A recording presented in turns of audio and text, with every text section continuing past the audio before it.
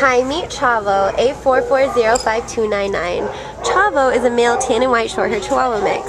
He's about 2 years old and he came to the shelter as an owner surrender on April 16th for no reason.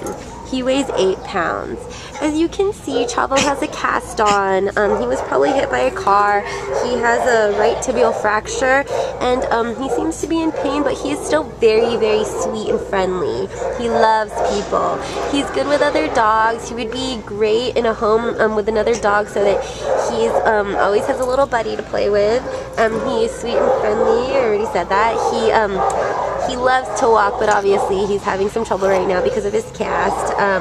But yeah, he seems to be housebroken. You probably know some basic commands, and he's just a great little guy. He's really cute. We love him. So please come and check out Chavo. He would be great in any type of household. Once he gets his little leg fixed, he would be just a great companion for anyone. So please come check him out, A4405299 at the Baldwin Park Animal Care Center.